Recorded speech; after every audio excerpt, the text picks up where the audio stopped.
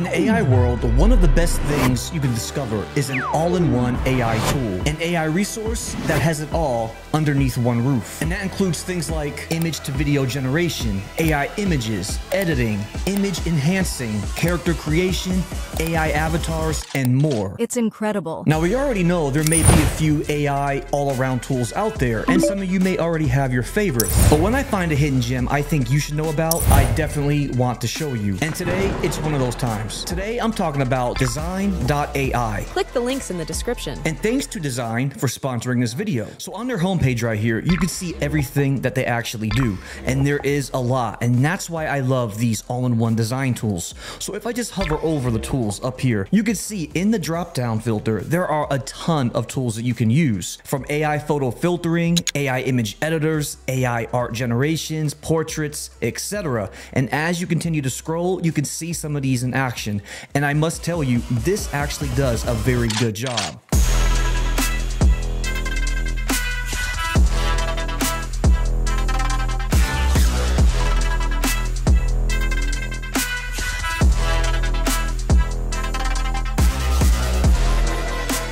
A lot of these all-in-one tools may do one or two things pretty well, but what I've quickly discovered with Dzine is that it actually does a lot of these very well, and the icing on the cake is that it makes it very easy to use. Now let's take a quick look at their dashboard. I love how this is all set up, making it easy to start any type of workflow. So here at the top of the page, you have all of these options right here. Click on any one of them to be directed to a specific workflow. So for an example, let's go back to game, and then you can see as I click on each topic at the very top, we have all of these workflows that appear right here. So since we're in game, let's go ahead and select one right off the bat. Let's go with sketch to art. And now it's going to take you to the workflow dashboard. It automatically defaults to this simple sketch.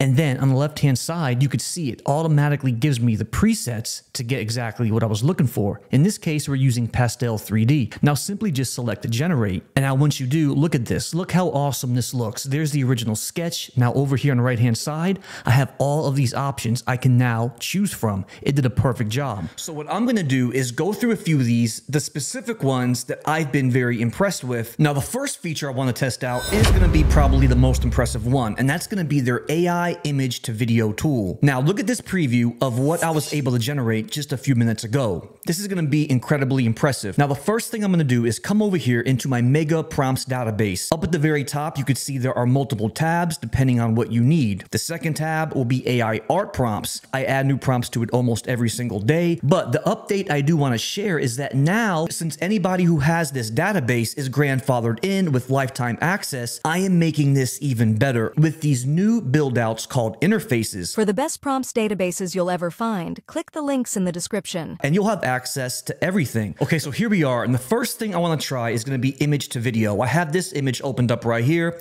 What I'll do is I'll just go ahead and quickly delete this. Now, the next thing I'll do is over here on the left-hand side, select pick an image. Now I'll just go ahead and click and drag that specific Captain America image that I just downloaded from that database, and now it appears over here on the left hand side, and I can go ahead and paste the actual prompt that I just copied. Okay, there it is. And now check this out. I have the potential to also add an end frame. We'll try that one next, but for now we won't use an end frame.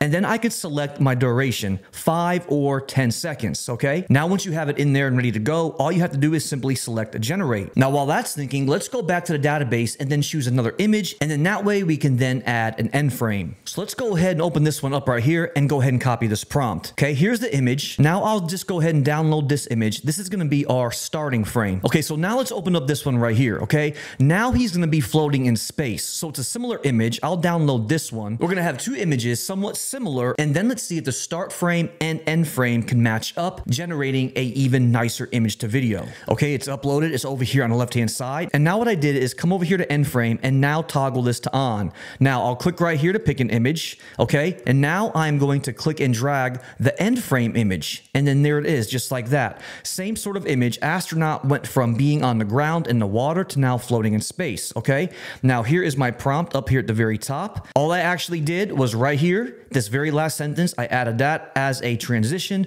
We'll stick to 5 seconds and now select generate. Okay, so it looks like the first one is done. Let's check it out over here on the right hand side. I'll click it. Look at that. That is incredible how good of a job this did. This really does do a good job with the image to video. In fact, I think it's probably going to be its #1 feature in my opinion. Okay, now our second image to video is done, and I have to tell you, this might be one of the best I've seen, where I've utilized both a start frame and an end frame. This did an incredible job. Here it is over here on the right hand side. I'll select this play button, and then right off the bat, look at this right away. That is amazing. Look at what a fascinating job that this did. Perfect. Okay, the transition from the water into outer space. Okay, another one I like is, let's go ahead and then select interior up here at the very top. Let's see if we can get our new style to look like this. There is the original image, and in the top left hand corner, that's going to be my quick style. We have options that we could choose from right here. We can choose from all of Dzine's options. However, if I select this plus button, I can create my own style from a specific image. And once I do, I did it with this image right here. Look at this.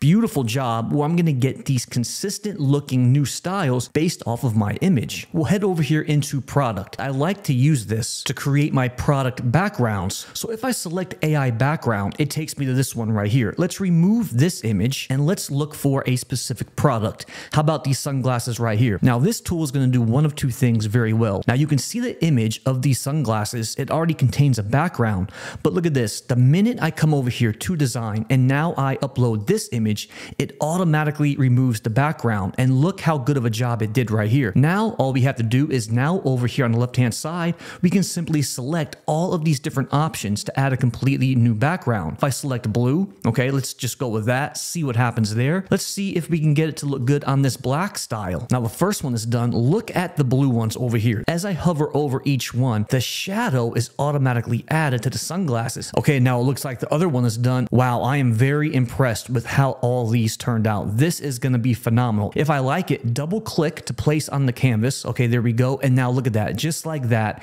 it is now on the canvas. And so the same design process could be done by locating the specific AI tool up here in the dashboard. Now remember, as I click over each one, now I have all of these workflow options to choose from. But some of my favorites include enhancing. This is going to be great for upscaling, 2D to 3D, generating from text, applying styles, and then even expanding the scene. Some other favorites I have are going to be face swap. And then something else that's pretty unique are going to be this print on demand. So we have idea to design, removing the background, and then this personalized design would be a very good one to use, where you can turn personal images into one-of-a-kind designs, and you could add them to like a t-shirt. Okay, look at this. Really good job, actually. The hat did a great job with my logo. And then my favorite option is that it actually gave me a lot more hair, so nothing wrong with that. Let's open up this one right here of Luna. This is going to be my AI avatar. Click and drag it right there, and then there she is. Now, GTA comic is still there. Let's go ahead and generate this. Okay, now the one with Luna is done. Let's hover over these images. Look at that. That is amazing. Definitely GTA style. So let's quickly just take a look at the pricing. We have a pretty good free account right here. That's going to be a pretty nice free account right there. 32 is not too bad. Then we can head over to beginner. Okay, if I select annual, the price is going to get substantially cheaper. So the monthly plan is only $8.99 for beginner. The annual plan becomes $7,